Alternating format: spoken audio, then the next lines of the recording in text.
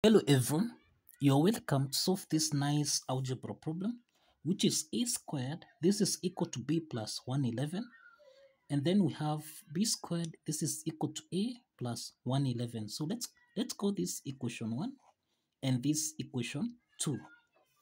So from here, the first step from here, let's solve for a and b, and given that a is not equal to 0, b is not equal to 0, and that a is not equal to b. So let's prevent a solution from here. Let's prevent a solution from here. So the first step here is to subtract equation 1 with equation 2. So this implies that we have a squared subtract b squared. This is equal to, this is a plus, this is the same thing as b plus 111, then subtract a plus 111. So this is a squared minus b squared. This is equal to b plus 111 minus a, then subtract 111. So 111 and 111 simplifies. So that's a squared minus b squared. This is the same thing as b minus a. The next step is to take b minus a on the left hand side. So that now we have a squared minus b squared, then subtract b minus a. This is equal to 0. So here we have a squared minus b squared, then subtract b, minus times minus a, this is plus a, this is equal to 0. So here we have a squared minus b squared, then plus a minus b, this is equal to 0. So a squared minus b squared, this is in the form of x squared minus y squared, which is the difference of two squares, which can be expressed as x plus y, x minus y. So applying this identity, then here we have a plus b, and then we have a minus b, then plus a minus b, this is equal to 0. A minus b here is common, so we can factor out a minus b, so that into the parentheses we have a plus b, then plus 1, close the parentheses, this is equal to 0. We have two parts here. The first part is a minus b, this is equal to 0. The second part here is a plus b, then plus 1, this is equal to 0. From the first part here, we have that a minus b is equal to 0, so this implies that a is equal to b. And this actually violates the condition that a is not equal to b. We have that a is not equal to b.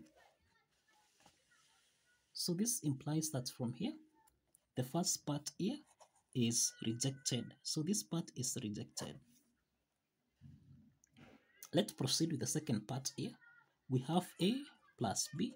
Let's take plus 1 on the right hand side. So this is equal to minus 1. Let's call this equation 3.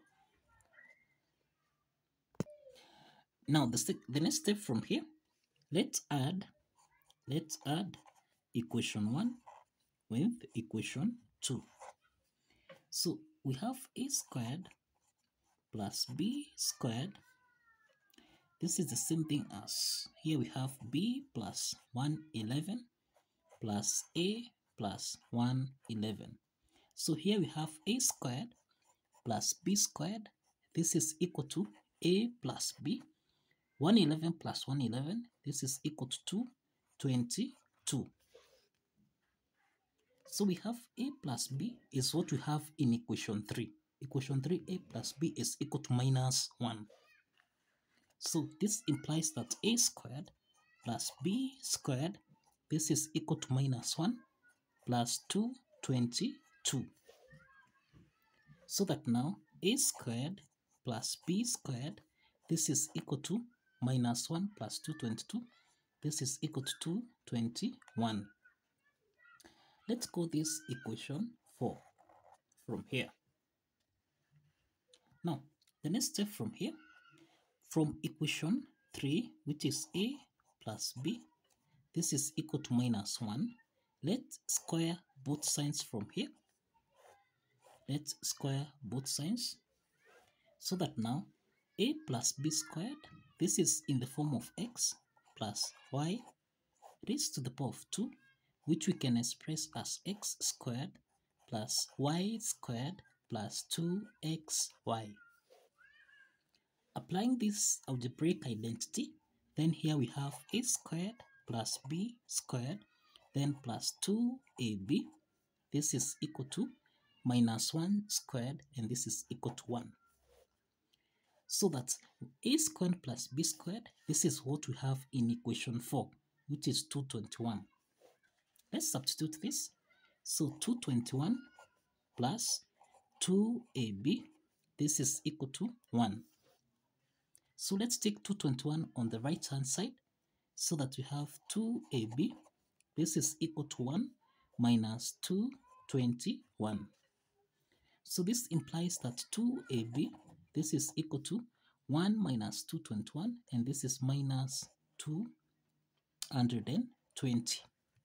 So let's divide here by 2 and also here by 2. So that now we have that AB is equal to, this is negative 110. So you have negative 110. So from here, let's make A to be the subject to the formula. So let's divide both sides by B so that now A is equal to negative 110 over B. The next step is to substitute A into equation 3. Remember, equation 3 is A plus B. This is equal to minus 1. So let's substitute A, which is minus 110 over B plus B.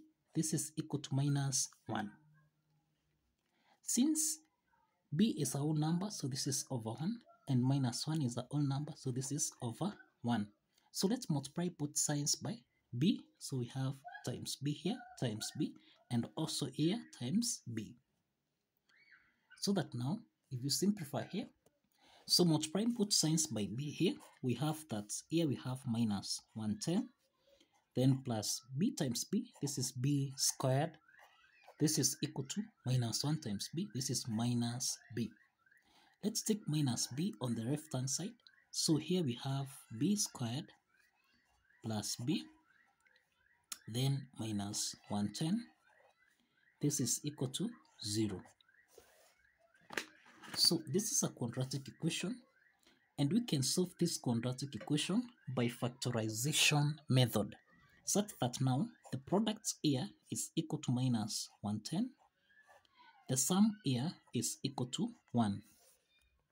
So let's identify these two factors, and these two factors we have 11 and minus 10, so that if you say 11b minus 10b, this is the same thing as b. Okay, so then 11 times minus 10, this is equal to minus 110. So let's substitute this so that now we have b squared plus 11b, subtract 10b, subtract 110, this is equal to 0. So we have two parts here, we have two parts here. From the first part here, b is common, we can factor out b, so that now into the parentheses we have b plus 11, cross the parentheses, then subtract. 10 is common here, so we can factor out 10, so that now we have here b plus 11, this is equal to 0. So we have that b plus 11 is common here, we can factor out b plus 11, and then we have b minus 10, this is equal to 0. So we have two parts here. The first part is b plus 11, this is equal to 0. The second part is b minus 10, this is equal to 0. From the first part here, b1 is equal to minus 11, The second part here, b2 is equal to 10.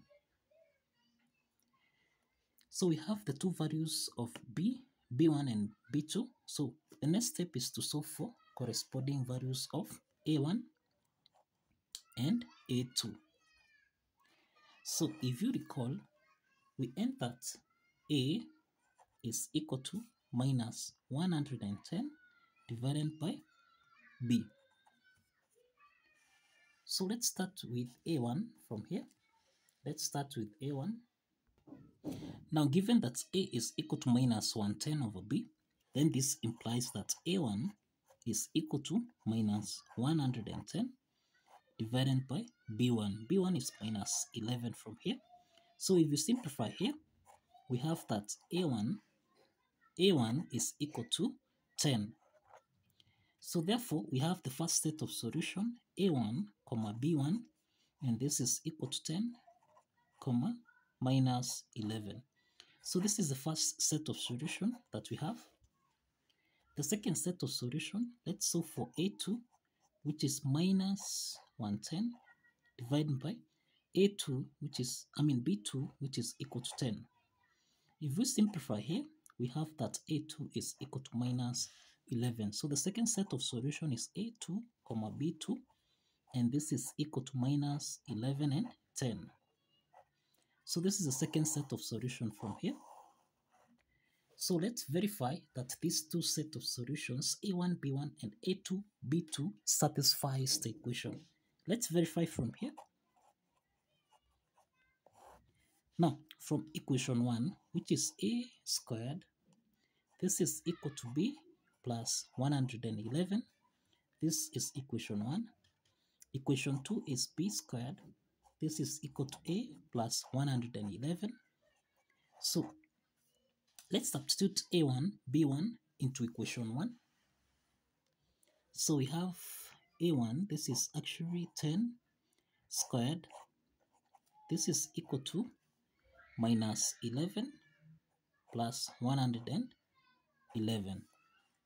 So this is the same thing as 10 squared. This is 100, and this is equal to minus 11 plus 111. This is 100.